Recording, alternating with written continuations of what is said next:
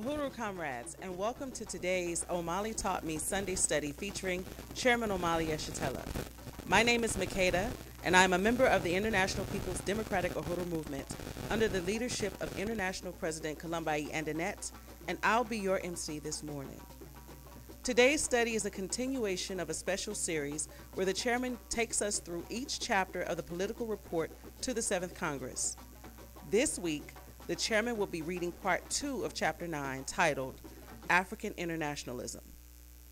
As stated last week, this chapter can also be found in the chairman's book, An Uneasy Equilibrium, breaking down the theory of African internationalism, the revolutionary scientific theory developed by Chairman Omali Yeshitela himself. What we'll learn from this chapter is that African internationalism is the theory of the African working class and is one that has been tested and proven out in the real world. It is this theory that has allowed the African People's Socialist Party to solve the fundamental problems of the African Revolution. African internationalism is the worldview of the party and the increasingly adopted worldview of the peoples of the planet Earth, looking for a future absent of imperialism, colonialism, and parasitic capitalism. The chairman will read the second half of chapter 9, and then we'll open it up for questions and answers, where you will have an opportunity to comment and ask questions pertaining to this chapter specifically. We ask you to write your questions as you think of them so that we're able to start reading them following the reading. We also encourage that when you comment your question, you state your location for us so we can gauge where everyone is watching from. It is now my honor to introduce the leader of the African nation, the founder of this profound revolutionary theory, Chairman Omali Yeshitela.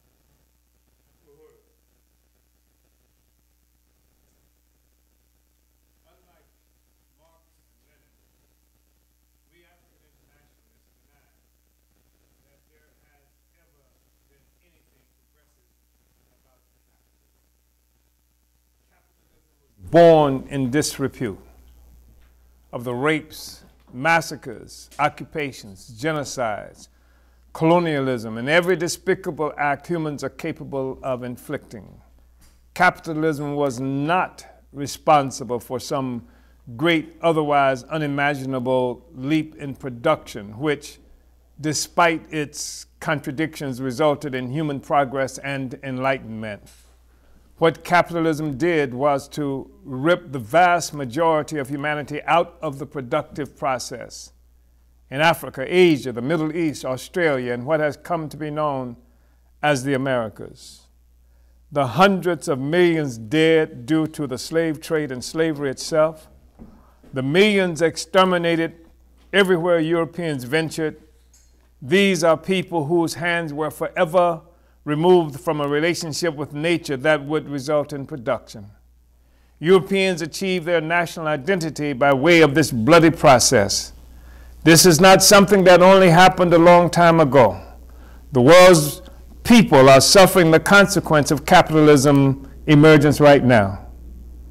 Locked in colonies and the indirect rule of neo-colonialism, restricted to lives characterized by brutality, ignorance, and violence in the barrios of the Americas and in other internal colonies characterized as Indian reservations and black ghettos, kept under the paranoid, nuclear-backed, armed to the teeth watch of a military force born of a state power that has as its genesis, that has as its origin in protecting the relationship between capitalism and the imperialist pedestal. Capitalism has been the absolute factor in restricting our production and development. It has concentrated productive capacity in the hands of the world minority European population that sits atop the pedestal of our oppressive reality. Capitalism was not the good so-called progressive force that is the precursor to something better for humanity. Capitalism was a disaster that rescued Europe from a diseased, feudal existence at the expense of the Africans and the rest of the world. In the 17th century, Galileo, an Italian scientist, ran afoul of the Catholic Church with his claim that the earth circumnavigated the sun, as opposed to the prevailing view in feudal Europe, supported by the church, that the earth was the center of the universe. The white left has always been locked in a worldview that places the location of Europeans at the center of the universe. If this were not the case, Marx would have been forced to declare that the road to socialism is painted black, the destruction of the pedestal upon which all capitalist activity occurs, not some maturation of contradictions within European capitalist society resting upon the pedestal, is the key to overturning imperialist capitalism. I just wanted to make this statement because this is something that's argued even today. You will hear people talking about magnificence of capitalism. Despite the fact that it has these problems, et cetera, it has resulted in this great leap in productivity that never would have occurred without the emergence of capitalism. And this is a really arrogant statement that liquidates the significance of every other human, everybody on earth except white people. Because what it means is that these millions of people who died in the slave trade, who died as a consequence of invasions, rape, plunder, the theft of all their resources, it liquidates any possibility that all these people would have done anything that would have brought wealth and resources to the world. What we're saying is that capitalism, which came into existence through rape, through slavery, through all of this, through colonization and murder, whole peoples don't exist anymore. Yet, this is what we say. We're saying that capitalism resulted in productivity. What is productivity? What is economic development? What is economic growth except the consequences of human beings laying their hands to nature and transforming nature to serve our benefit? So all of these people were not able to participate in production as a consequence of what Europe did to us. So this is what we're saying. This is a bogus statement. It is a ridiculous statement and one that African internationalism rejects entirely. In an earlier work titled The Poverty of Philosophy, Marx made this startling admission, and I'm quoting, "Direct slavery is just as much the pivot of bourgeois industry as machinery, credits, etc. Without slavery, you have no cotton. Without cotton, you have no modern industry. It is slavery that gave the colonies their value. It is the colonies that created world trade, and it is world trade that is the precondition of large-scale industry. Without slavery, North America, the most progressive of countries, would be transformed into a patriarchal country. Wipe North America off the map of the world and you will have anarchy. The complete decay of modern commerce and civilization cause slavery to disappear and you will have wiped America off the map of nations." Isn't that an incredible statement? So the foundation of the whole capitalist system has been the enslavement of African people. What an excellent formula for the overthrow of capitalism. The slavery of today is comprised of the colonial, subject, and oppressed peoples of the world. The existence of our party and the convening of our then Sixth Congress are part of the trajectory to cause slavery to disappear and objectively to achieve the consequence predicted by Marx. African internationalism has brought us to a different understanding than that held by Marx and Lenin regarding the way forward in the struggle against capitalism. It is rooted in our recognition, supported by quotes from Marx above, that it was imperialism that gave birth to capitalism and not the other way around. Lenin stated, and this is an important thing, we will get to deal with that a little more, because it has been Lenin who put forth that imperialism was capitalism developed to a high stage. We disagree with that. Lenin stated that imperialism is capitalism that is characterized in part by parasitism. But from what we have already seen from the pen of Marx and what we know from our own experiences and historical investigation, capitalism was born parasitic. That is the meaning of the enslavement, colonization, and annexation of other countries and peoples by Europe. So clearly when Lenin says that imperialism is capitalism that has become parasitic, he's speaking from an entirely different perspective, a reality than that those of us who have experienced the parasite much earlier than when it was recognized as Europe, when this concept was recognized as Europe. A direct line of connection, a unity of opposites, a dialectical relationship exists between the vast majority of the planet and Europe and Europeans. There is no other explanation for the vast differences in the conditions of existence of Europeans and the rest of us. The original peoples of the Americas, Australia, Canada, the Caribbean, much of Asia, the Middle East, and everywhere the U.S. and Europe are currently engaged in bloody wars and intrigues represent what Marx had objectified with the term primitive accumulation. Indeed, the current irreversible crisis of imperialism is the result of the imperialist pedestal, the very foundation of capitalism freeing itself from its supporting role of the capitalist edifice.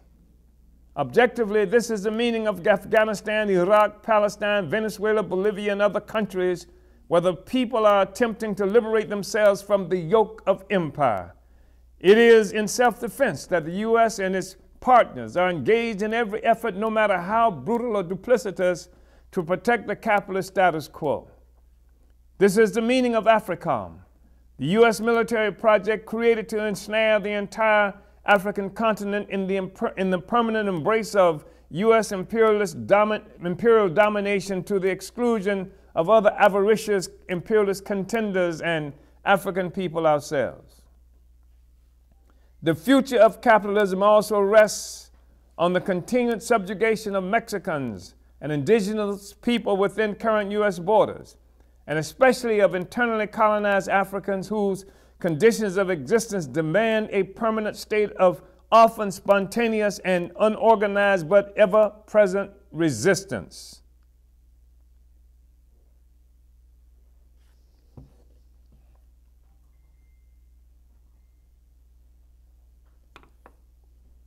I'm pausing because if we reflect on it, that our communities, Africans, Mexicans, the indigenous peoples who are here, are always under siege. And they're always under siege because there's always resistance.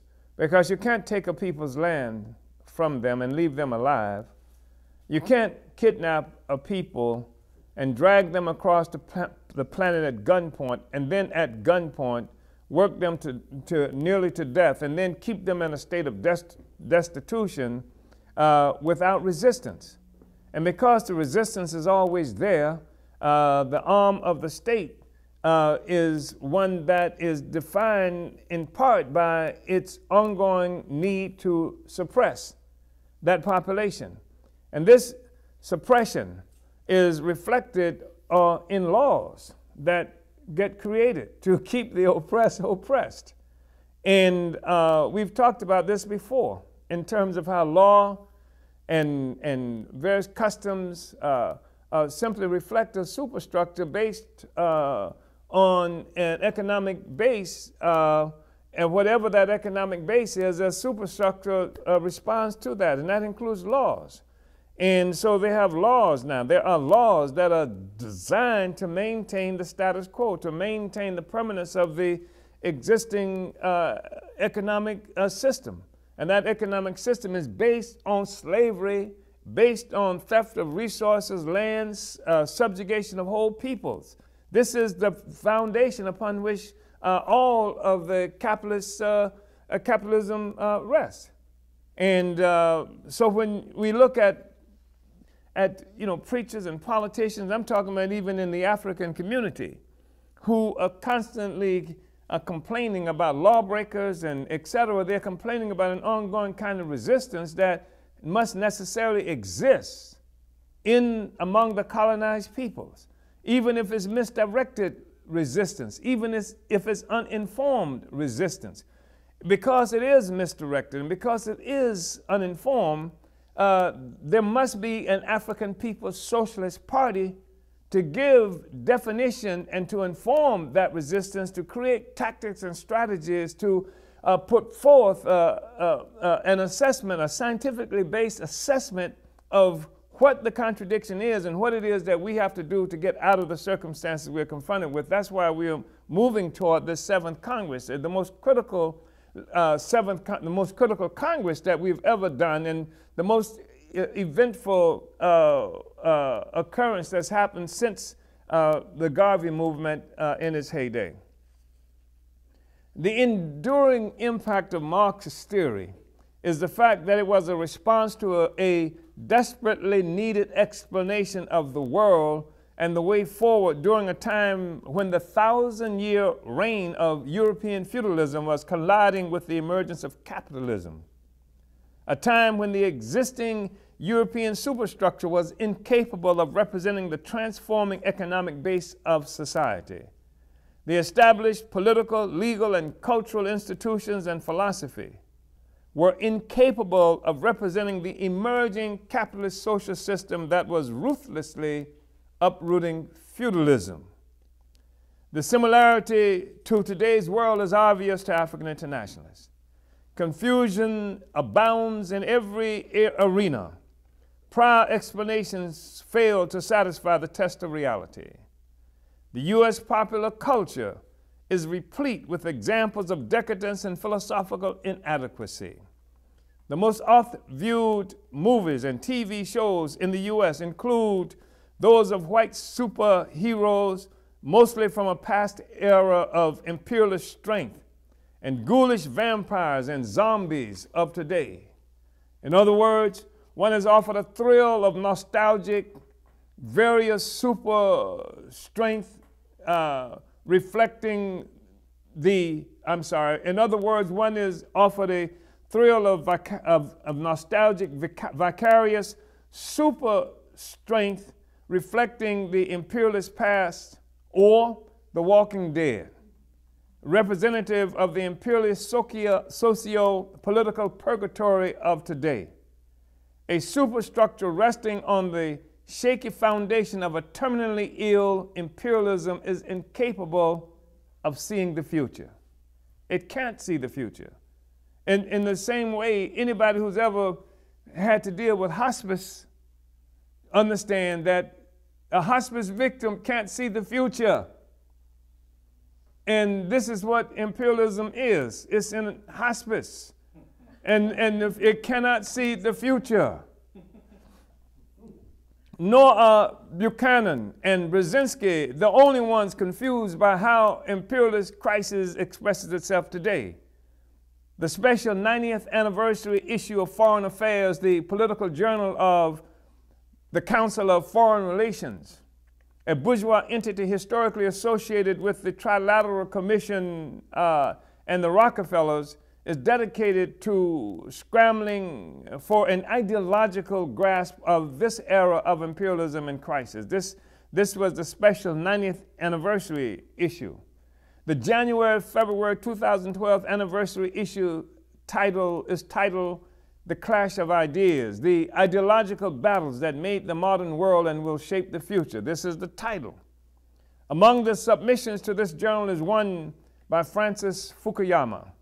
With the implosion of the Soviet Union and the capitulation of China to the capitalist model, Fukuyama popularized the term end of history to suggest the U.S. Western imperialism model represents the extent to which human society would develop.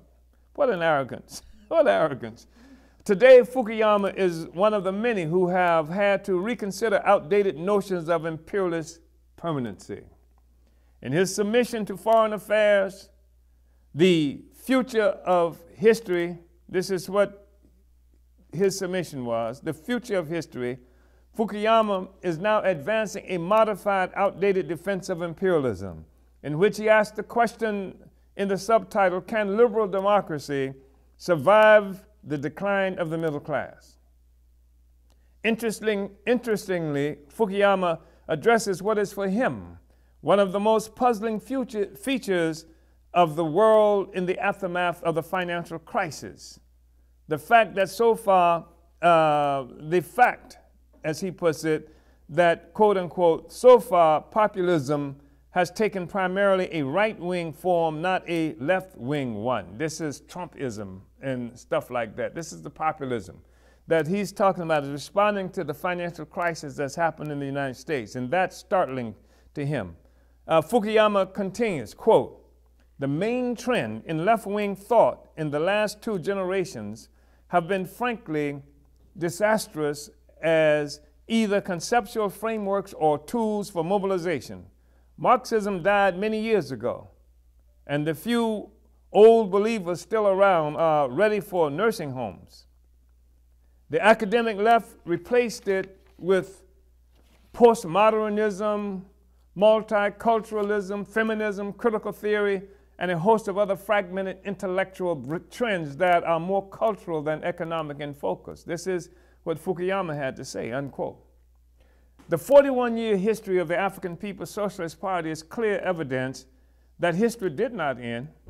In anticipation of Fukuyama's current intellectual dilemma, the main resolution of our first Congress, held in Oakland, California, all the way back in 1981, laid out direction and leadership for our struggle. Its revealing title is A New Beginning: The Road to Black Freedom and Socialism. Indeed, Fukuyama's end is our beginning. The Six-Party Congress and the Theory of African Internationalism represent the future of history that Fukuyama is reaching for. The emphasis on African internationalist theory in this political report to the Congress is a refutation of Fukuyama's outdated assumptions. The slave, previously brutalized into silence, has found a voice, and we do understand the world and the future. Our Six-Party Congress is living testimony to that reality. We are not the so-called left that Fukuyama speaks of. We are not some radical, loyal opposition. We are African internationalists, committed to the overthrow of the entire system of empire that has feasted off the blood and resources of Africans and others around the world. We are the African People's Socialist Party that survived the war without terms unleashed against our revolution of the 60s. Indeed, what is reflected in the popular culture of vampires and geriatric superheroes is the end of history that Fukuyama presumed to see with the failure of the Soviet Union. Were it not for the seriousness of the occasion of our Sixth Congress, we would be tempted here to say to Fukuyama, not without some element of smug satisfaction, be careful what you wish for. It is the liberty of the oppressed, the colonized, and enslaved laboring masses of the world currently involved in a massive attempted jailbreak that will destroy capitalism, the prevailing dominant social system that has the world in lockdown. Therefore, the crisis of a capitalism does not cause us anxiety. We know that this is the crisis of the parasite that has, since its historical emergence, required the lives and resources of Africans and others for success and survival. While this is not a new position of our party, confusion on this question has led to profound errors within the African liberation and socialist movements. Israeletu e Africa, the 1990 political report to the Third Congress of our party, attempted to bring clarity and leadership to this crucial issue. In that report, we stated, and I quote, "We have always said that those who saw the fundamental struggle in the world as existing between the minority white workers and bosses of the world were mistaken. We have always said that the essential class struggle in the world does not exist between the white workers and the white ruling class, but is actually concentrated in the struggle against colonialism and economic dependency.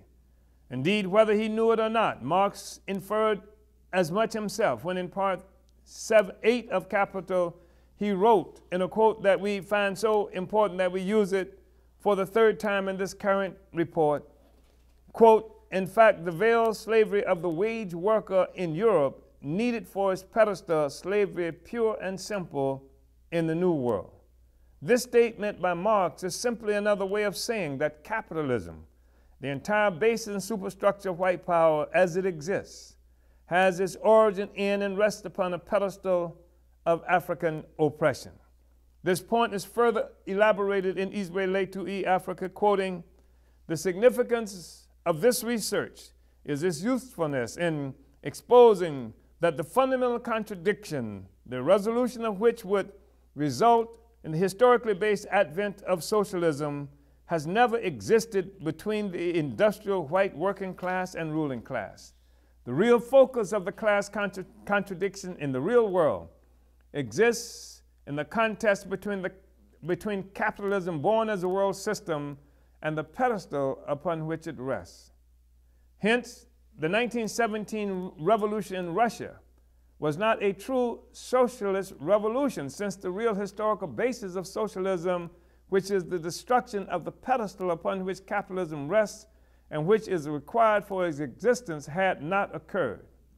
What happened in Russia in 1917 was the emergence of conditions that constituted the political basis for socialists to seize power. That's different. The historical basis for socialism did not exist. What existed was the political conditions for socialists to seize power. Do you see?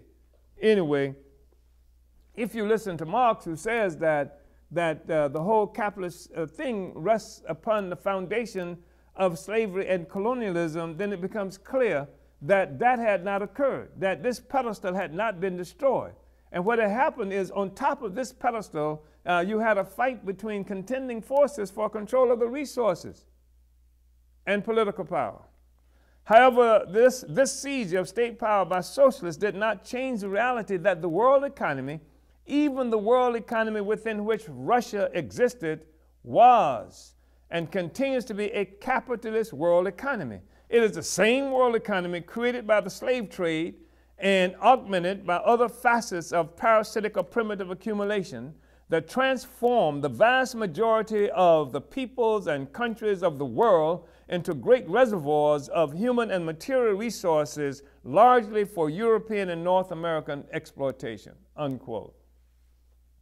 This is why the presence of our party is so important. We are the living custodians of the history of struggle and the political, ideological, and organizational bridge from the last era of struggle up to now.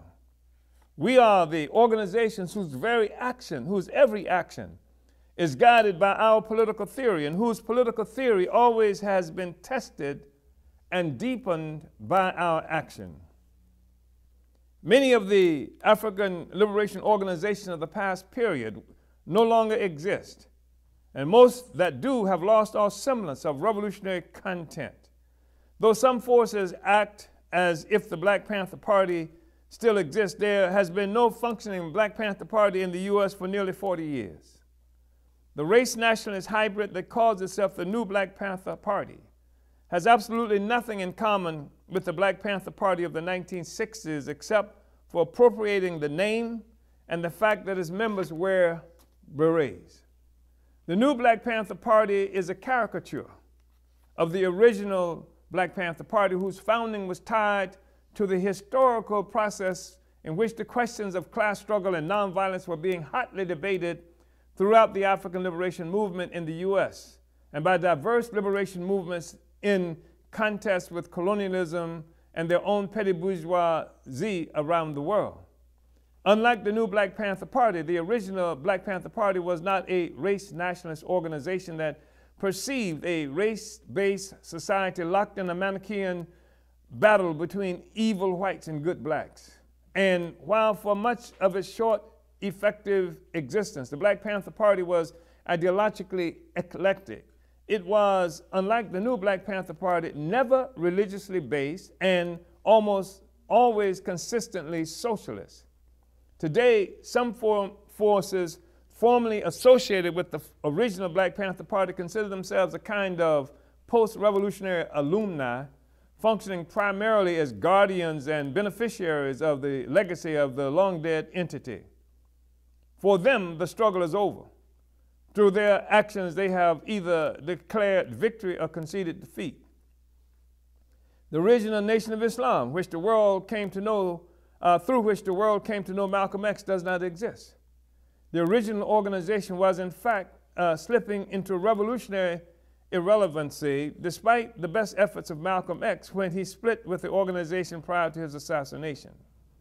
Philosophical idealism, which prohibited the organization from actively engaging in political life during the heat of the African liberation movement of the 1960s, was one of the factors leading to Malcolm X's departure from the Nation of Islam. Malcolm's continuous move into secular politics, embracing some of the civil rights activists and offering scientific, revolutionary analysis for the most important events of his time, endeared him to Africans and oppressed peoples throughout the world. At the same time, it created friction between him and leaders of the Nation of Islam, who thought Malcolm was straying too far from the religious idealism around which much of the Nation of Islam was defined. Even so, the leader of the existing Nation of Islam rides the coattails of Malcolm X's legacy. It was Malcolm X who, to his personal detriment, raised the Nation of Islam from relative obscurity as a religious organization to the most influential black nationalist political organization of that era. It was Malcolm X who gave revolutionary legitimacy to the Nation of Islam in a period when the oppressed of the world sought revolutionary direction for ending the colonial domination of Africans and the world's oppressed. The Provisional Government of the Republic of New Africa, the RNA, was an organization that from its inception in 1968 considered itself the political heir to Malcolm X. The RNA was a militant organization that held up the principle of self-determination, that included a real struggle to capture 5 geographically contiguous states in the southern U.S. as a national homeland for Africans, whom the RNA called New Africans. The RNA experienced years of U.S. government repression. This included military assaults on their meetings and headquarters and jailings of their members and leaders. While the organization continues to exist, it appears to be merely a shell of its earlier self, despite the ongoing political activism of some militants that continue to identify with the organization's aims. Of the civil rights organization of the era, only the NAACP continues more or less unchanged. It continues to be a shameless expression of African petty bourgeois opportunism. It is essentially a wing of the bourgeois Democratic Party and functions mainly as a pipeline through which the liberal white ruling class imposes indirect neo-colonial authority over the colonized African community of the U.S. The situation is no better on the continent of Africa. The African National Congress, ANC, is probably the best known of the liberation organizations of the 60s. This is mainly because the struggle against the South African apartheid regime succeeded in winning support from much of the world, and its leader, Nelson Mandela, became the world's most recognized political prisoner. The ANC was initially recognized due to the former Soviet Union's designation of the organization as one of the authentic 6 revolutionary groups on the continent during that period. The politically influential Soviet Union did much to win support for the ANC throughout the world. Later in 1994, when apartheid was no longer viable because of mass resistance and the Soviet Union no longer existed, Mandela was released from prison through pressure from the liberal bourgeoisie of the world. Because a black face was necessary to represent white imperialist interests in South Africa, the U.S. took the lead in world sponsorship of the African National Congress. In the 1960s, the African National Congress was recognized along with the Pan-Africanist Congress of Azania, PAC, as one of the 2 legitimate liberation organizations in South Africa. The ANC was, for all practical purposes, the mass organization of the South African Communist Party, a mainly white political formation that could not fight for control of a black African movement and government with its own white face. Today, it is clear to most of the world that the ANC is not fundamentally different from the white nationalist regime it replaced. At the time, however, our party was the only force that was clear and outspoken on this question, as documented in articles from the Burning Spear from the 1970s and 80s. As we predicted, the only thing that has transpired since the ANC's rise to power, excuse me, is that a sector of the African petty bourgeoisie or middle class has been recruited to administer the white capitalist state after indirect white rule became untenable. Now in South Africa there is settler neocolonialism. Now it is the black government that protects the interests of international capital and the white minority that still owns more than 80% of the land, an area 4 times larger than England and Northern Ireland combined. Today, the ANC government orders police murders of protesting African miners. The ANC presides over a regime under which more than 40% of the African workers are unemployed in steadily deteriorating conditions, while the conditions of the whites have improved considerably. In Zimbabwe, Algeria, Egypt, Angola, Kenya, Guinea-Bissau, Mozambique, Democratic Republic of Congo, and other places where armed organizations led struggles against the prevailing forms of colonial white domination, there is no forward motion. In most instances, there has only been a replacement of white oppression by imperialist-backed black oppression of the masses of our people. However, we are here, the African Socialist International, the global expression of the African People's Socialist Party. We are here, forged and prepared over the last 41 years for the task confronting Africa, Africans, and the toiling masses of the world. We represent historical continuity, the ongoing development of a revolutionary process guided by our ever-developing revolutionary theory, despite the shortcomings and failures of various expressions of our revolution at particular moments in history. Our party has become the custodians of the interests and aspirations of the oppressed and dispersed African nation. It is our existence that represents the dynamic future of Africa and the African Revolution, despite the setbacks experienced by the limitations and/or abandonment of particular African personalities or organizations of the last period. Political parties are always organizations that represent the interests of particular classes, although efforts are often made to disguise this fact. In so-called democratic capitalist society, political parties often obscure their class character. This is especially true in the United States, where the main ruling class parties are the Democrats and Republicans. These two parties most often share political power in a number of ways, including elected offices, as well as appointments to posts within the administrations of either or both parties in government. Regardless of the capitalist political party in power, each party looks out for the interest of capitalism in general. Regardless of the capitalist political party in power, each party looks out for the interest of capitalism in general, even as it pursues the specific interests of the specific sector of the bourgeoisie that it represents for its elevation to power.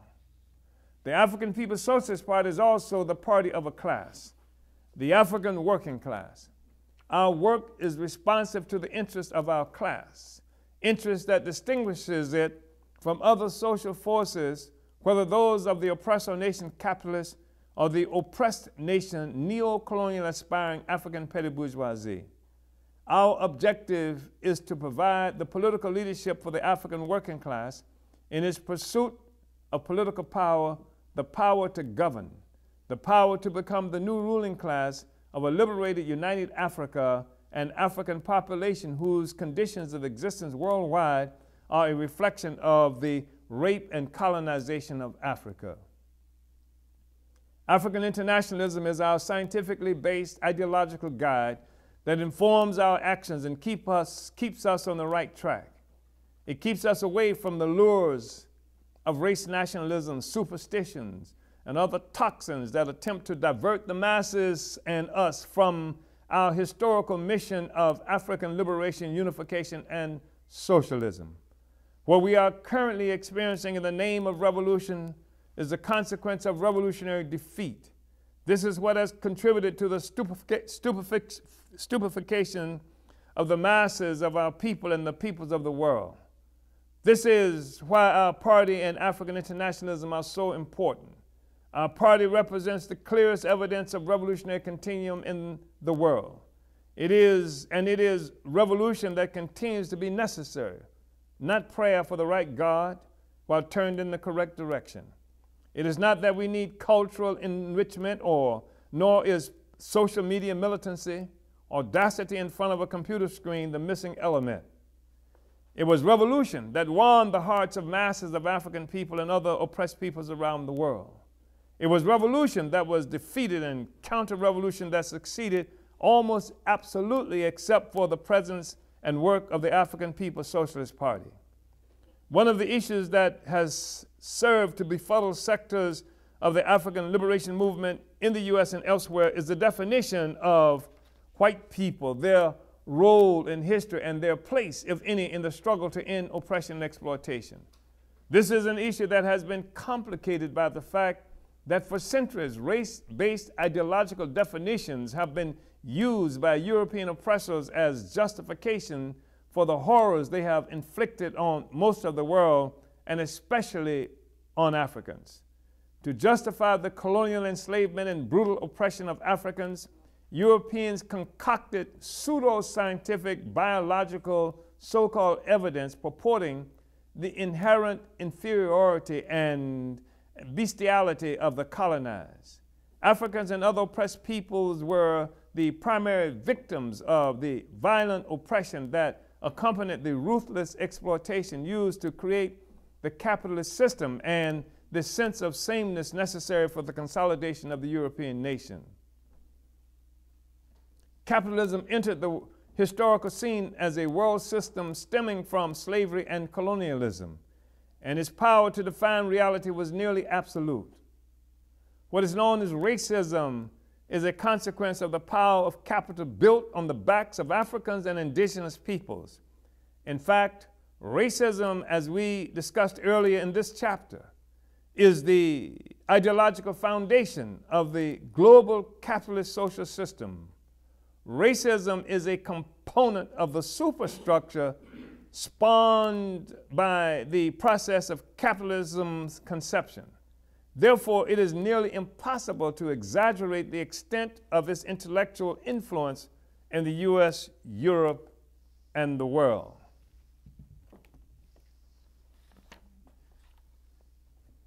What is called racism is a biological analysis.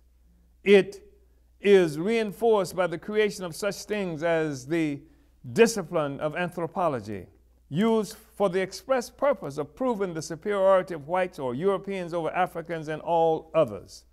This analysis had an understandable influence over how Africans would begin to explain white people as oppressors in the struggle to recapture our humanity, resources, and freedom. Victimized by this pseudo-scientific approach, Africans adopted a competing biological analysis to explain the evil nature of the white man. One result of this has been a hodgepodge of theories that span the genetic gamut. This included assertions that the white man is a mutation. The white man's depravities are expressions of melanin deficits. And finally, from the Nation of Islam, the white man was created by an evil black genius named Yaqub through a selective breeding process. Contributing to the complexity of the issue has been the perennial willingness of the white majority to suffer voluntary isolation from the majority of humanity in exchange for the material benefit of imperialist colonialism, as well as the extraordinary, irrationally based spiritual or ideological rewards of whiteness. As long ago as 1858, in a letter to Karl Marx, his comrade and collaborator Frederick Engels offered this materialist observation about the ability of the whites to unite with their ruling class in the exploitation of the colonial world. Quote, this is Engels, For a nation which exploits the whole world, this is, of course, to a certain extent justifiable, unquote. Later in 1882, in a letter on the same subject, Engels would comment to Karl Kautsky, quote, "You ask me what the English workers think about colonial policy. Well, exactly the same as they think about politics in general. The workers gaily share the feast of England's monopoly of the world's market and the colonies," unquote. What Engels has begun to do here is attempt a scientific materialist-based explanation for white behavior. We have spoken to this issue earlier in our description of the economic foundation of capitalism and the resultant superstructure. However, our party has more to say on this issue that has provided such a Gordian knot until cut asunder by the incisive blade of African internationalism. Writing in A History of Africa, a book we have often quoted, Hosea Jaffe makes another important contribution to a materialist explanation for the emergence and behavior of Europe, or the so-called white man, declaring, and we're quoting Jaffe here, "Europe was born of colonialism as the exploiting, oppressing, negating pole that tried always to destroy and assimilate its opposite pole, the rest of the world. It was out of this process that the very idea of a European man arose, an idea that did not exist even in etymology before the 17th century. Before the slave trade in Africa, there was neither a Europe nor a European. Before the slave trade in Africa, there was neither a Europe nor a European. Finally, with the European arose the myth of European superiority and separate existence as a special species or race. There arose indeed the myth of race in general, unknown to mankind before. Even the word did not exist before the lingua franca of the Crusades. The particular myth that there was a creature called a European, which implied from the beginning a white man.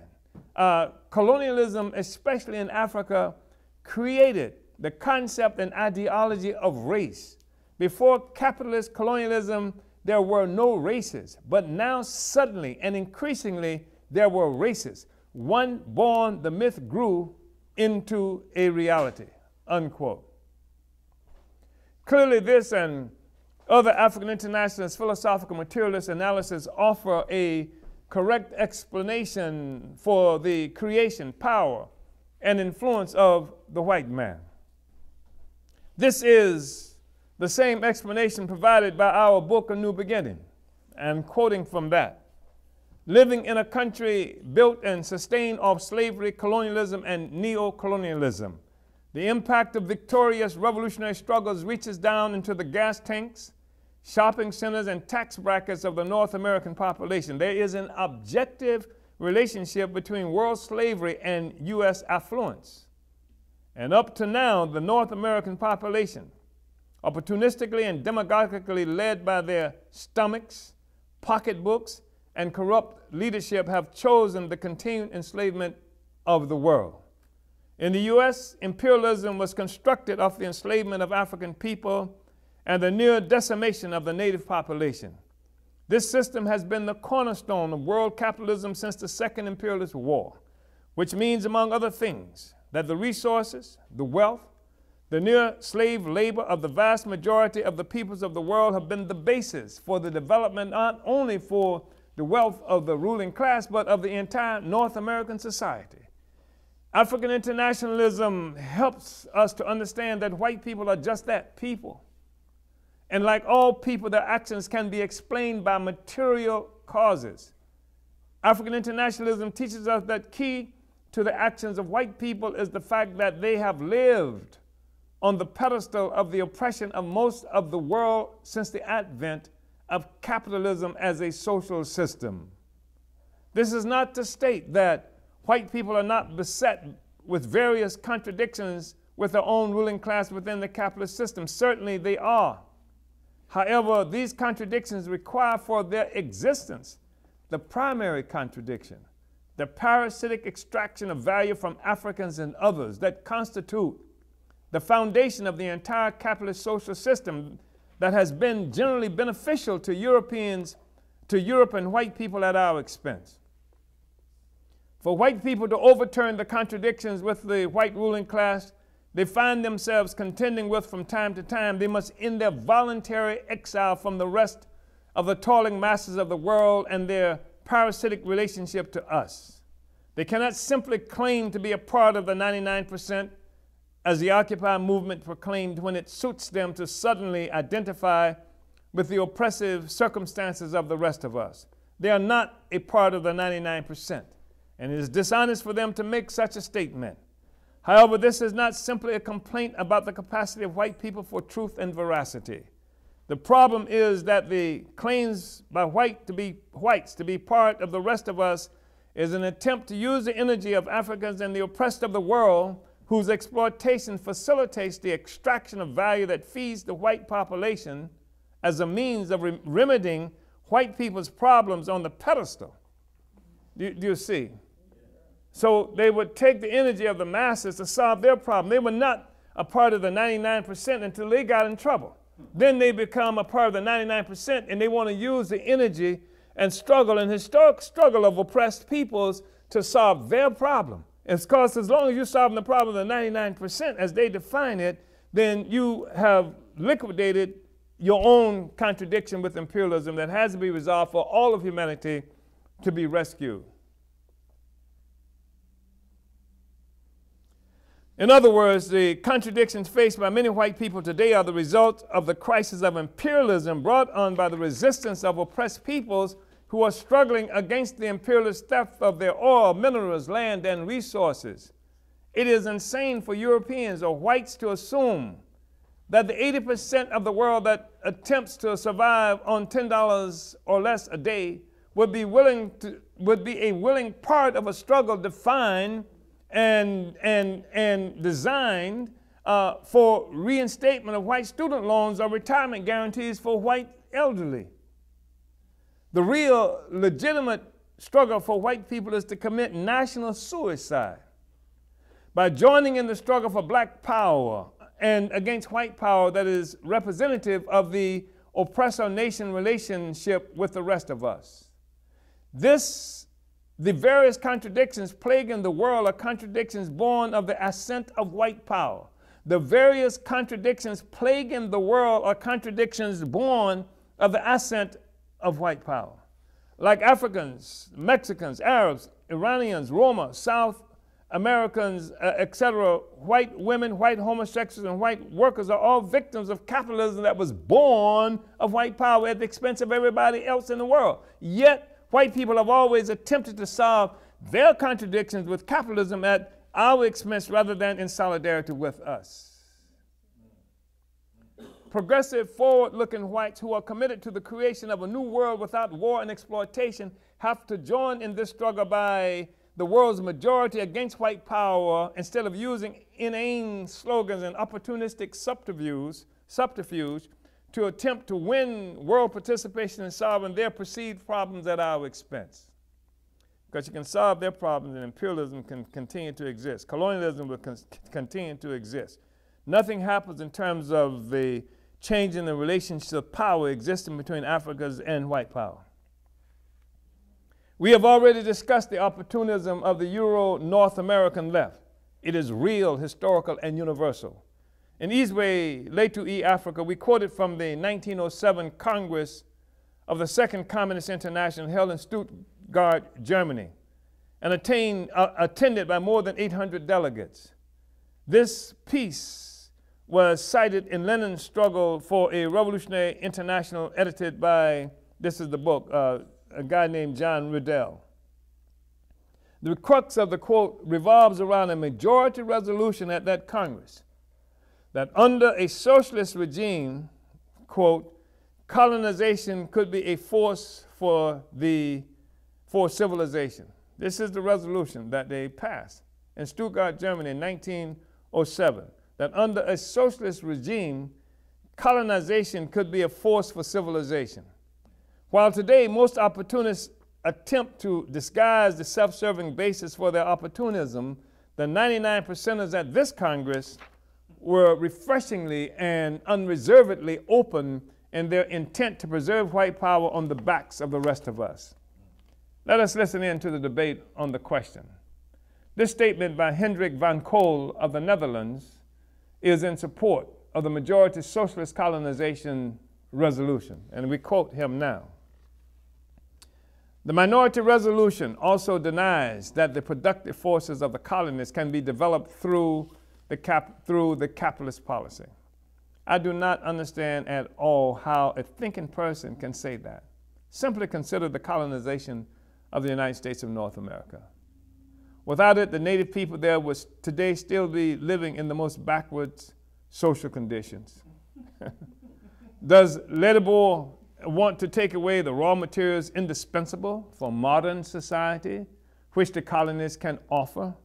Does he want to give up the vast resources of the colonies, even if only for the present? Do those German, French, and Polish delegates who signed the minority resolution want to accept responsibility for simply abolishing this present colonial system? Surely there are few socialists who think that colonies will be unnecessary in the future social order. Although we do not need to discuss this question today, I still ask Ledebour, does he have the courage now, under capitalism, to give up the colonies? Perhaps he can also tell us what he would do about the overpopulation of Europe.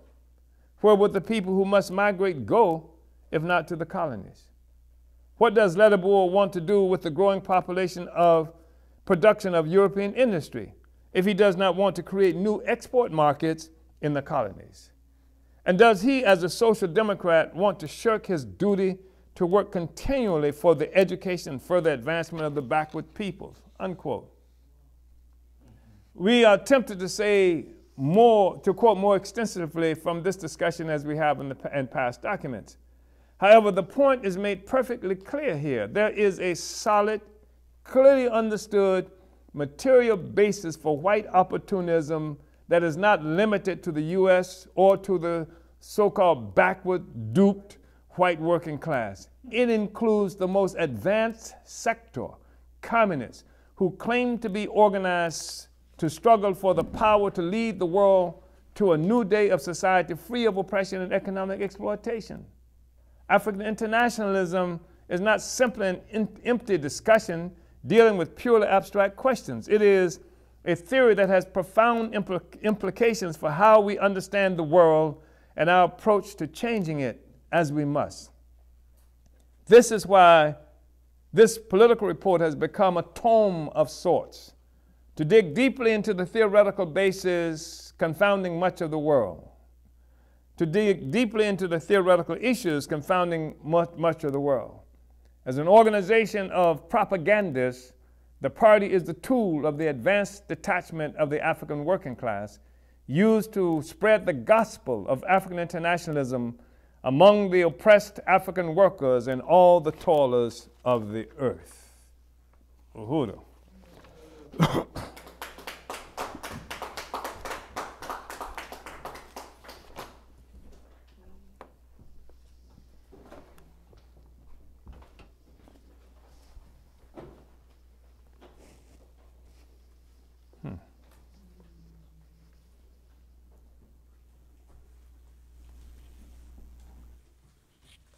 Uhuru, what a powerful reading from the chairman today.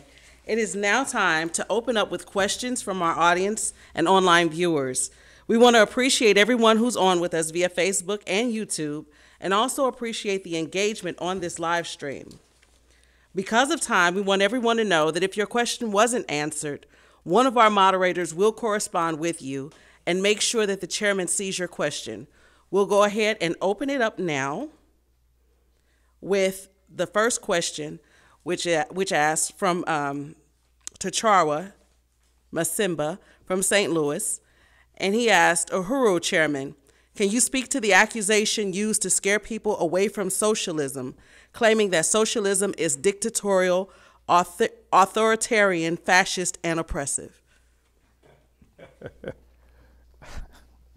What is extraordinary about that is that Africans living under the most severe colonial domination and have been doing so for the last 500 or 600 years have to defend ourselves against promoting the colonial domination that we're already experiencing.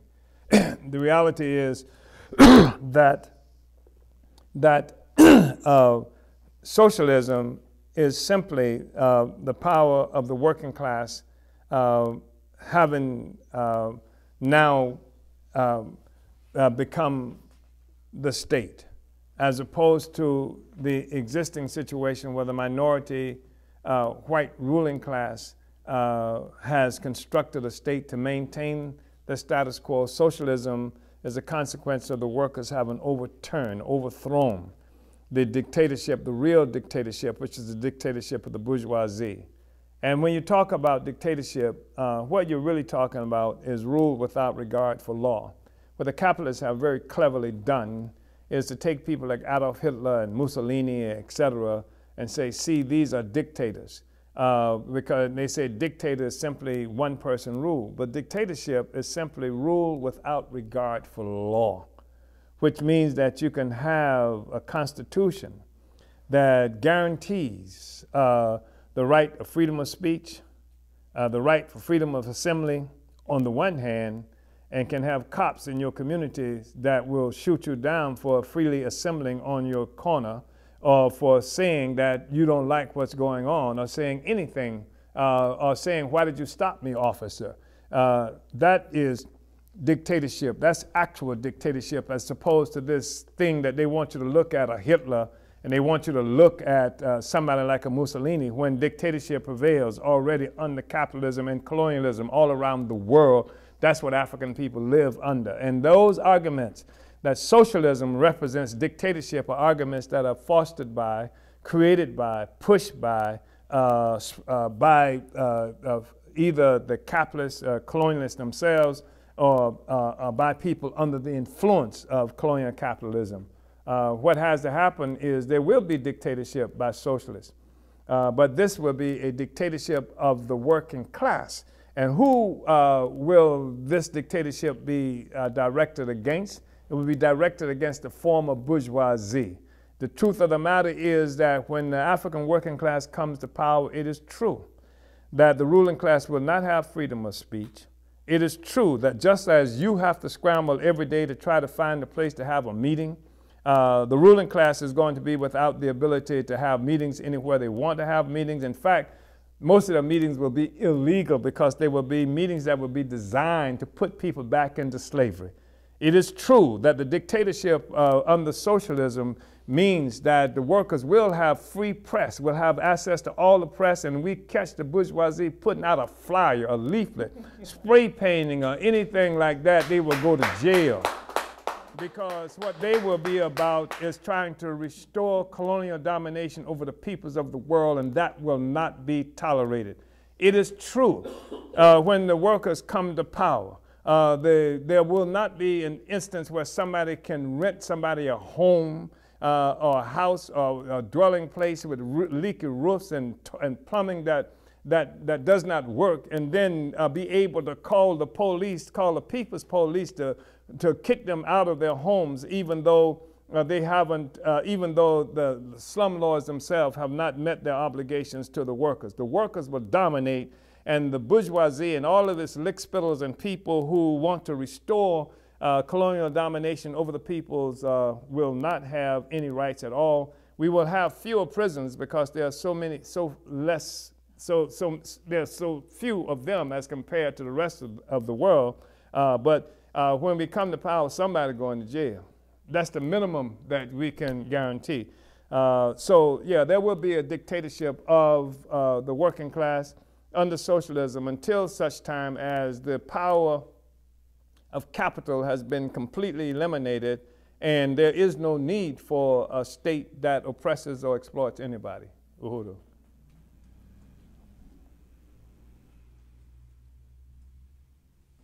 Is there anyone else? Uhuru, Chairman, yes. Robin Denise Harris in Orlando wants to know, do you encourage us to purchase land in Africa for example, Ghana? First of all, I want to really send a shout out to Sister Robin Denise Harris in Orlando, Florida. She is making, she has been involved in a courageous political struggle, this time using the electoral process that has been established for the bourgeoisie to contend nonviolently for control of the state. And I just want to send a shout out to you. You've done a magnificent job and want to express that appreciation for that. And also the fact that her candidacy was endorsed, supported by the Black is Black Coalition for Social Justice, Peace, and Reparations. And in fact, right here in this very same room from which we are having this discussion, where she attended the electoral school that was organized by the Black is Black, we offered the endorsement of her candidacy. Now, her question was that whether what, Makeda? Should we buy land in Africa? Well, obviously we can't be opposed to buying land in Africa, but I think that, and in fact, in some ways it can be good to do that, but I think that what we really need to understand, that simply going to Africa is not a panacea. I intend to be in Africa in the final days of my life.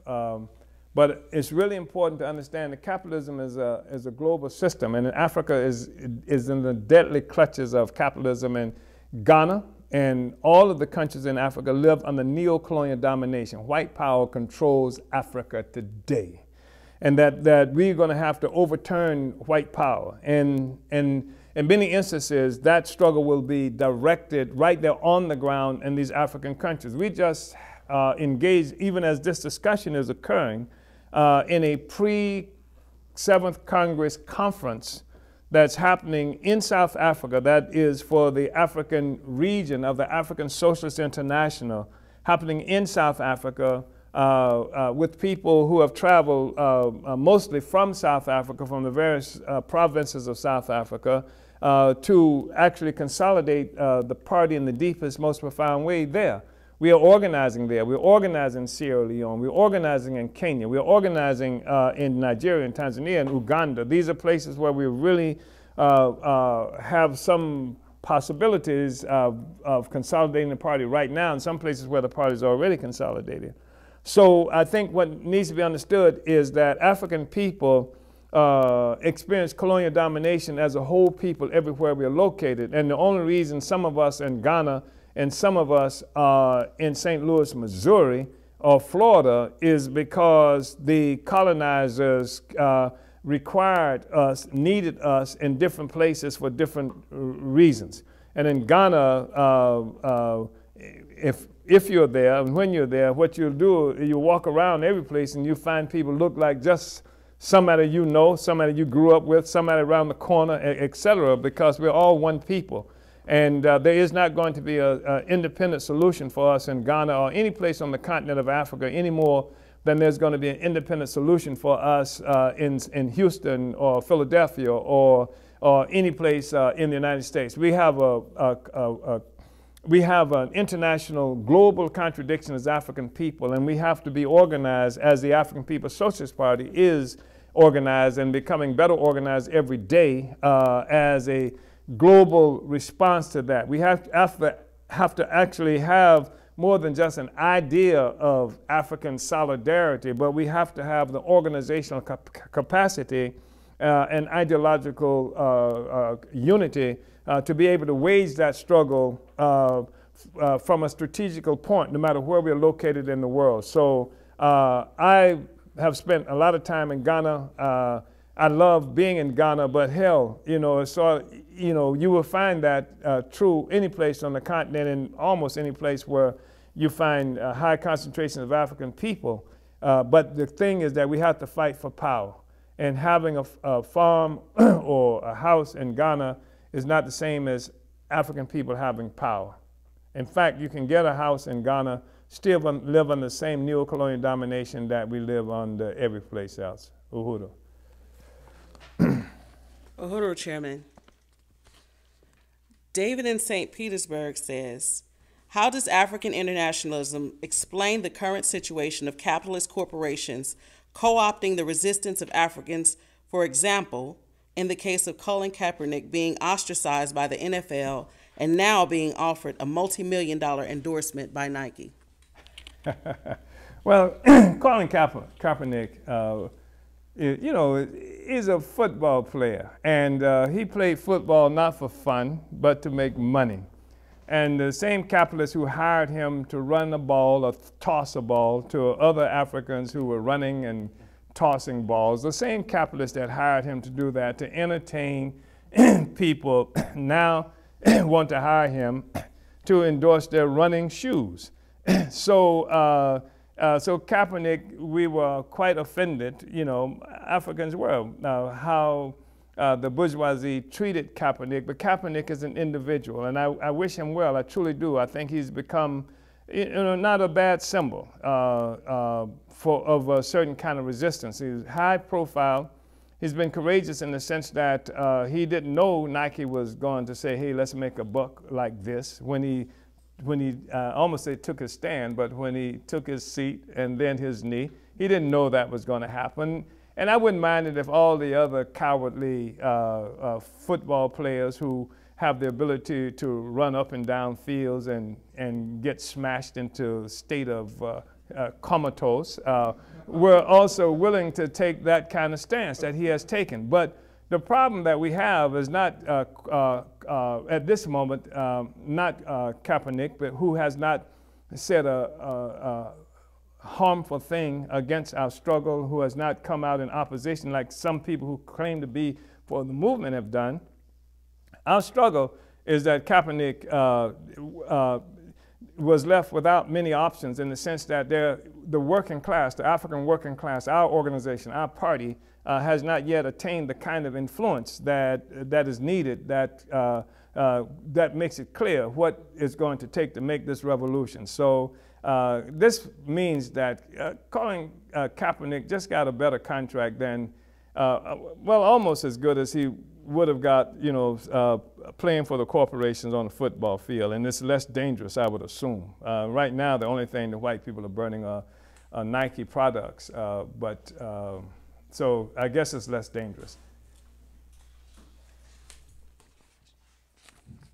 But what I've seen is that Africans are pretty clear about what's happening. I've seen comments on social media, and Africans are saying that, you know, the revolution is not going to be led by corporations and things like that. So, and I think most of us wish him well. He's taken a decent stance. He's tried to take a decent stance within the limitations of his understanding and the limitations of our organizational capacity and ideological coherence. He's done okay as a person making his living again, entertaining white people.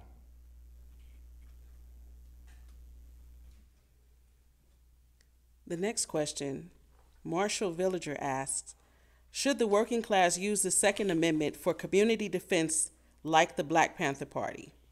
Uhuru, I think the working class, with or without the Second Amendment, should be armed to the teeth. And anything you can get, that our communities need to be armed. In this, I don't say this casually, and I don't, you know, say this in order, you know, to get any kind of response from people. But we live in a world and that is highly contentious. And at this time, Africans are under an escalated assault by white people in general and by arms of the state that call themselves police and military, etc. And so at minimum, what Africans need is the ability to defend ourselves. But even that's not good enough, because our people defended themselves in Tulsa. And we have defended ourselves against virtually every major well-known assault that's been made against us. But we have to acquire organization, and we cannot be in a state of permanent defense. We have to be in mode to take our freedom. We have to assume an offensive in the struggle to liberate ourselves, our Africa, and our people all around the world. So it's good to talk about self-defense, but I think it was Mao Zedong who said once upon a time that in the struggle for national liberation, every action of the oppressed is an act of self-defense. So it doesn't matter who fired the last shot. The first shot that was fired is the one that captured us and put us in slavery. And so anything we do is responding to that reality that we live in captivity. And what we need to do is move from this state of defenselessness or defensiveness and to join the African People's Socialist Party, to come to the 7th Congress of our party that's going to be happening in St. Louis, August 6th through the 12th. It's going to be the most momentous event that's occurred in the last 100 years. Africans from throughout the world will be coming together to reignite, reorganize, pull ourselves together in this era of tremendous crisis of white power. Everybody in the world can see that white power is on the defensive, and in the United States and various other places actually on the decline. But their defensiveness and their disarray does not equate automatically to our capacity. We have to pull ourselves together, recognize that we are riding on a sinking ship, and not only are we riding on the sinking ship, it's almost similar to the ship that we came here on in the first place. We are in the bottom of that ship, and we have to clamber from this ship that's led by, guided by slave masters and colonizers and seize our freedom. That's what our task is. And so just defending yourself on a slave ship forever, you know, as it traverses the world, you know, just in a permanent state of defense, that's not what we're talking about. It's not good enough for the slave just to resist being whipped. The slave has to organize to end slavery, to kill the slave master and destroy the system of slavery.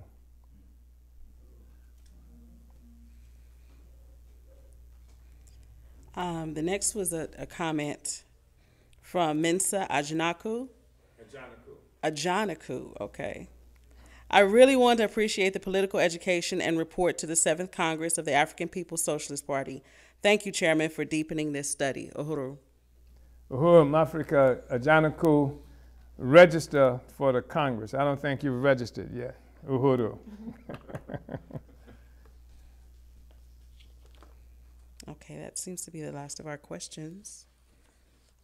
There's someone here who wants to, yeah. Will she come up? Yeah. There are more questions also and comments?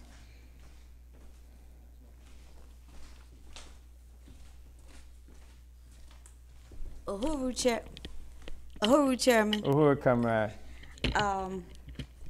My question is, why do you think Africans resist organization, or is it just a lack of misunderstanding? First of all, let me just say, this is Comrade Fofi, who just asked that question in St. Louis, Missouri. And she was one of the people who we met, the party met early on when we came into Ferguson, St. Louis. And I just want to express my appreciation to this comrade who has been a tireless worker, who has changed so much since we first met her, from a dreamy poet, idealistic and et cetera, and has really struggled and grappled with African internationalism. And she's called 4 feet, I think 2 feet on earth and 2 feet in some other spiritual realm. But what is actually true today, her feet are planted firmly on the earth. And she has played such an important role in the Black Power Blueprint project that established this Uhuru House and helped the party to organize throughout the St. Louis area.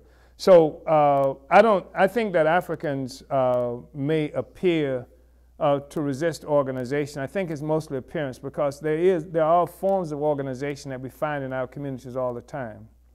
And I don't mean just like the church, which is one form of organization. Sometimes we can be confused about the church too, because we confuse the church too often with the preachers and ministers, when the congregation in these churches are African working class for the most part. We know there are certain churches that, you know, they won't accept you unless you're in the right tax bracket. In fact, you have to turn over to them, you have to give them their tax return so they can make sure that that you can make it. But there are other forms of organizations we find throughout the African community.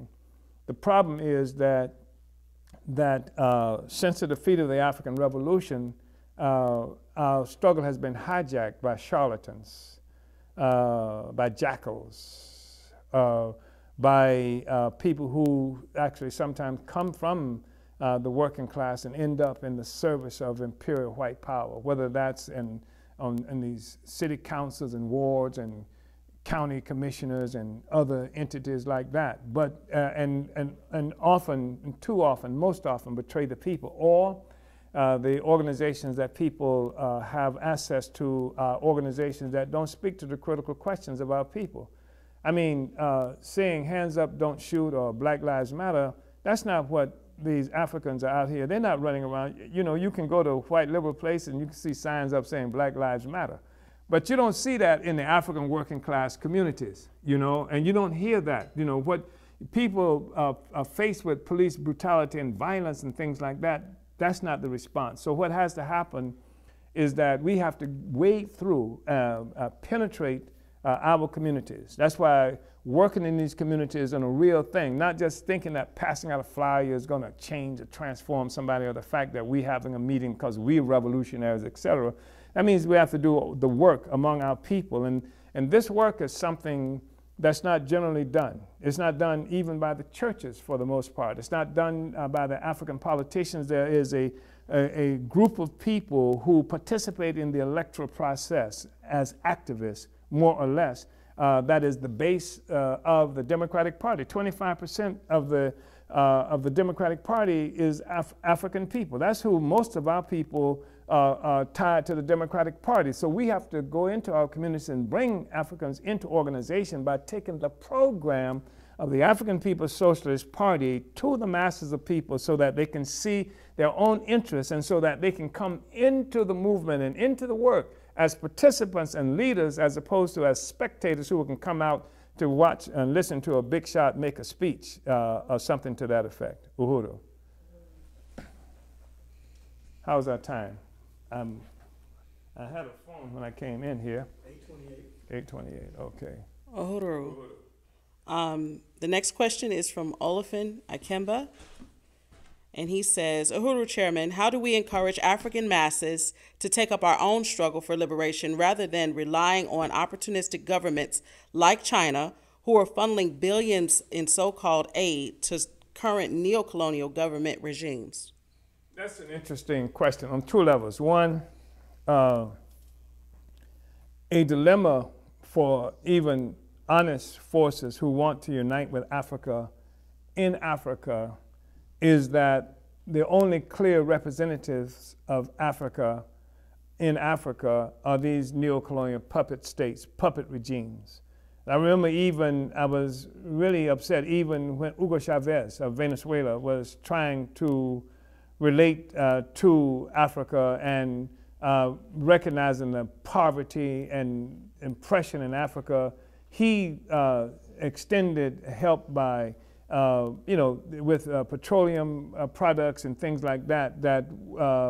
But the problem is that what they end up doing is actually supporting neocolonialism, even when they're honest, because without that support, those states would be driven into deepest states of crisis and things like that, which foments the ability for revolution to advance itself. This is not a recipe for starving the people, so that they'll rise up or something to that effect. But the point is that what appears in some instances to be designed to relieve the oppression of Africa only provides a relief valve for the neo-colonial puppets who serve imperial power. It doesn't matter to us which power the puppets are serving, because they stand as forces that block the access of power by the working class. China has an interesting history in Africa, because at one time during the revolutionary period, China was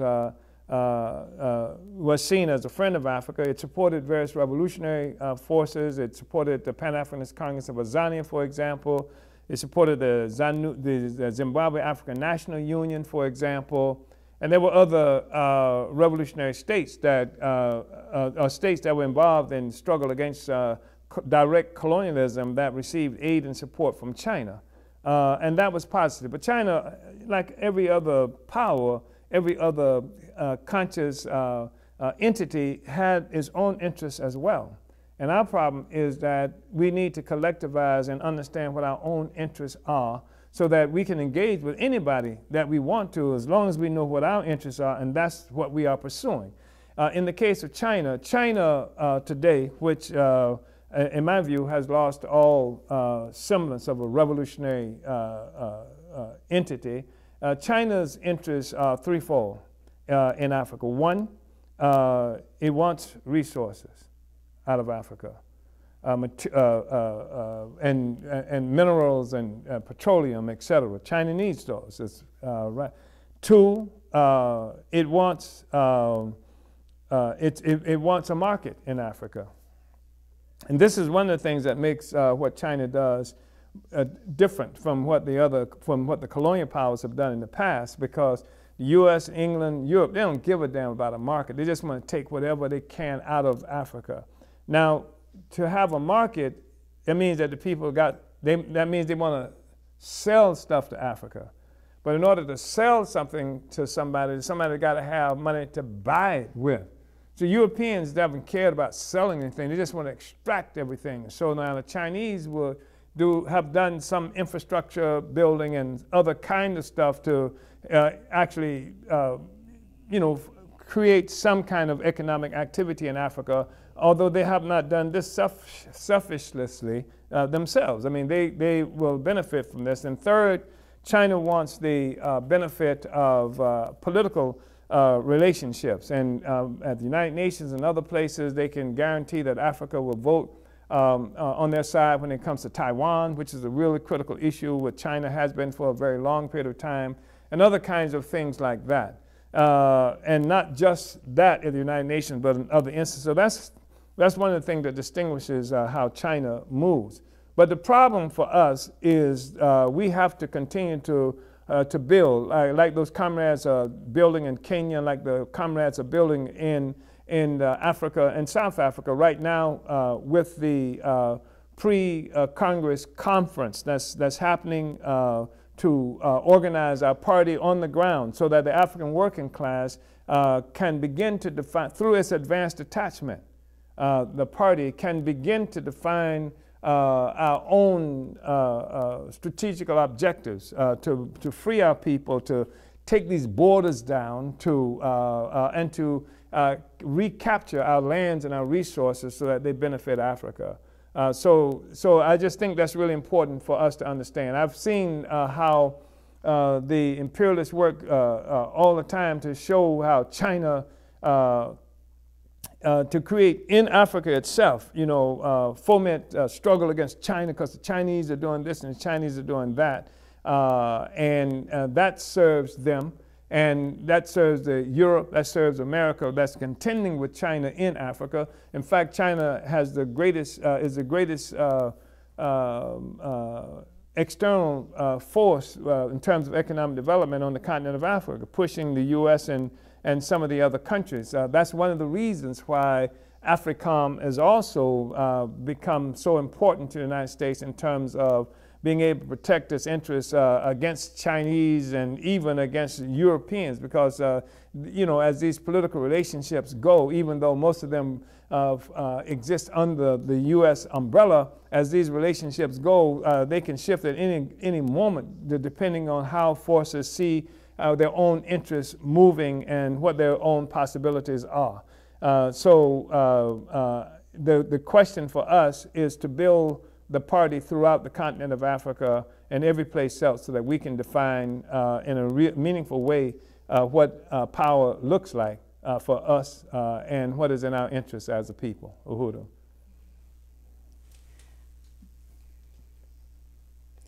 For the next question, James Bailey asks, any criticisms on Dr. Claude Anderson's powernomics principles to build an economic base? I sense the lack of courageousness in our community to fully adopt the mindset. Well, first of all, let me just say that I know Claude Anderson. When I met Claude Anderson, he was working in the office of the governor of Florida. And I believe that Claude Anderson is somebody who really believes in black people achieving power. We would differ, I am certain, on what that means and even whether or not the ability to recognize the African working class as the leadership and primary beneficiary of the movement. But Claude Anderson, as I said, I met him in Florida at a time when I was engaged in struggle, and the state of Florida I was out on bail of prison. I had been in prison. I was out on appeal bond from prison. And the governor of, I got a phone call from the governor of Florida office, from Claude. Our office did in Gainesville, Florida, because they heard that the party was going to have this demonstration at the governor's mansion. And this was at a time when the bourgeoisie was trying to develop a liberal white person from the South to run for president. And this was their Southern strategy, competing with the Southern strategy of the Republican Party that had captured control of the presidency and most of the national offices in the United States. And so the Democratic response was to create somebody, and Reuben Askew was the governor of Florida, and he was clearly somebody they were looking at. They ended up with James Earl Carter, because we tainted Reuben Askew so badly. We did. We brought Reuben Askew down because he had imprisoned Pitts and Lee, and they had been locked up for 12 years for a murder that a white man had already confessed to. And then there was this other struggle that happened in Pensacola, which is right around where Reuben Askew came from, in the panhandle of Florida, where a highway patrol guy had stopped this brother Blackwell, and 21 years old, I think it was, and at point blank range blew his head off with a .357 Magnum. And we were involved in that struggle and had demonstrations going on everywhere. So Claude Anderson calls and he says that he hears we're going to have this demonstration at the governor's mansion, and he would rather for us not to do that. He would rather for us to go to the governor's, to the Capitol, building, and not to, because if you go to the mansion, that's going to be Askew's, clearly pointed at Askew. Well, we said, look, we don't have time to make these kind of changes that I'm facing. There's charges in Florida, and in fact, I had to be in court and sometime in the near future, and that's what I'm preoccupied with. So we can't help you on that. So he says, well, when are you supposed to be in court? And I told him when. He said, what's the name of the judge? And I told him who. He said, don't worry about it, right? And he said, just don't march on the governor's mansion. We had no plans to march on the government. We had not even thought of a demonstration. We had not even talked about a demonstration for, so I said, well, okay. And I showed up in court, and the judge, I was known at the time, my last name was called Waller, for some slave master that my father's and his parents had worked for, and the judge started talking about how, Mr. Waller, these are different days and different times, and you know, things that happened in the past were so bad. And I'm saying, what? You understand? And then he said, time served, it was over. So that's Claude Anderson. And he played a role in ending that situation for me. So I think he's an honest person, but I think that the problem for us is not just recognition of the need for African economic participation and development. That is really important. That is part of the whole struggle for national liberation, because critical to our exploitation and oppression is the fact that, we do not control the capacity to feed, clothe, and house ourselves. And there are several people, and Claude Anderson is one of them, making this struggle. And there's the other brother who wrote the Black Power book. I'm trying to think of his name now.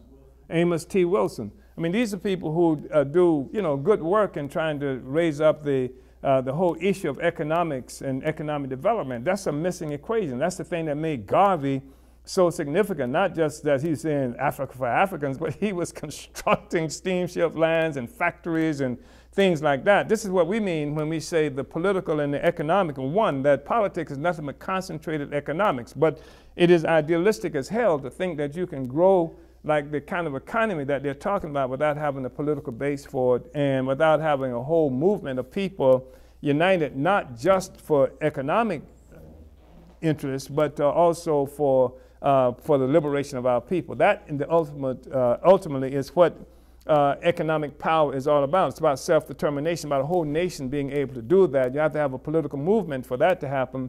It's not good enough to say buy black. We say buy black power. And also, so we unite with any efforts that's being made to capture the capacity for Africans to feed, clothe, and house ourselves. But as the working class and party of the working class, we have a responsibility to move in such a fashion that the outcome of this is not a replication in blackface of the same kind of economic relations that exist under white power. We have to have a different kind of social system, the one similar in essence to what we enjoyed before imperialist white power invaded Africa and much of the world. And it's possible for the people who produce value and produce wealth to be owners and controllers of that value and that wealth, and to be the ones who are custodians of the actual society that we live in. That's what we're fighting for. That's what socialism is, Uhuru. Uhuru, Chairman. And in this, this question, which is probably going to be the last question, Betty Soto in St. Pete says, Uhuru, Chairman, you mentioned that defensiveness alone will not save us. What would you say to those groups that believe that organizing to take up arms without a strategy, theory, or a plan of action to govern? Well, I think there are a lot of them who are already doing that. That's why we look up at every day we open a newspaper in St. Louis, we see another African that shot himself or shot somebody else, or how that's used against us in cities like Chicago and places like that, because Africans are angry as hell. Not only are Africans angry, the fact is that there's a tremendous amount of competition for resources in our community. People like to talk about turf wars and drugs and things like that, but for resources, period. In the African community, where you can't even buy a newspaper in many places without traveling miles and miles to get one, and they talk about things like food deserts. What they're talking about is absence of resources. And so it's a tremendous amount of competition for resources in our community. And we end up in directionless, ideologically vague, and organizationally incompetent struggles to resolve that, and it doesn't serve us. And so what has to happen is that all of these forces have to be brought into organization. You know that in China, there were many warlords and things like this, organized bandits who were actually brought into the Chinese Red Army. They were recruited and brought into a revolutionary project. And Fred Hampton in Chicago succeeded also in helping those Africans who were in so-called gang street organizations and to come into a different kind of organization relationship with the political aims of the revolution. And so what I say about those forces is that I say more about us and what our responsibility is on the ground to organize those forces into revolution and to give direction to where they should be going. One thing that I find really interesting in passing is that the kind of aimless, uninformed or misinformed violent capacity of our people seems not to help their aim at all. They are expert shots when it comes to killing black people, shooting between the legs, behind the back, et cetera, dead center, but never seem capable of effectively shooting the cops who always claim that somebody pulled a gun but never hit them, you know, et cetera. So we have to have better outcomes. Uhuru. Yeah. They have to come into the revolution, Comrade BJ. They have to be brought into revolutionary organization. That's what has to happen. That's our responsibility, and we can't be scared of them either. We got to do just like Fred Hampton was able to do, like in Chicago, and walk right in there. And I remember, and you have to pardon my language, but Fred said it, you know, he said, y'all just some little local niggas here, and we international niggas, you understand? We're here to organize, to take power, to fight against this enemy. And we can't be afraid of them. We have to go, you know, where our community calls on us. And right now, even, people approach us on the streets of St. Louis, and they say, I have this fight with this other sister over here, and I'm bringing it to you. They come to us and say, we need for you to intervene in this stuff so that we don't have to be fighting among ourselves. That's who we are. That's where we have to be in order to make that possible. Uhuru. Uhuru, Chairman. I do have another question from Timba Shibanda in St. Louis. And he says, Uhuru, Chairman, Julius Malema is calling for a united Africa. Is this goal as the African People's as the African People's Socialist Party's objectives? Is this goal the same as the African People's Socialist Party? Well, I mean, you know, United Africa, you know, is obviously something that we want, but it's not good enough to say we want a united Africa. Julius Malema, by the way, is the leader of the economic freedom fighters, which is, he was at one time a leader of the youth wing of the African National Congress, and he split with them, not over any profound ideological differences, but had more to do with organizational stuff, and where it appeared he thought he should be in the hierarchy moving forward. But anyway, he split with them, and so this question of united Africa is a really important question, obviously. We talk about it all the time, and Nkrumah talked about it all the time. And what we've seen is united Africa is not enough. That what has to happen, you have to say united Africa, you still got the class contradictions that have been imposed on our economy and our relationship in Africa and the relationship that Africa has with the rest of the world. So united Africa under the leadership of what social force, what class?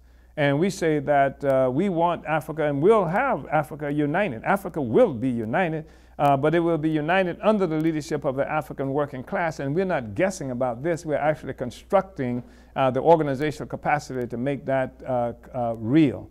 And so that is what I would say immediately. And that's why there's a meeting, like I said, happening even as we have this discussion right now in South Africa, where Julius Malema is located, to build the capacity for the African working class to take power. So we are unambiguous in recognizing that that period of time when we can just simply call for African unity can be satisfactory. We have to deal with that, but we have to build the capacity even in that process for the ascendancy of the African working class in the form of its advanced attachment, and that advanced attachment is the African People's Socialist Party, Uhuru. Uhuru.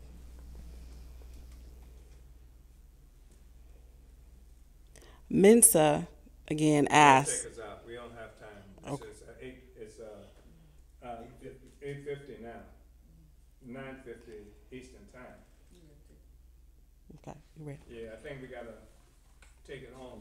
I thank you, Comrade Mensa. I know you getting ready to let me know that you registered for the Congress, and I really apologize for not being able to share that with everybody. But just the time factor is something that we have to, respect.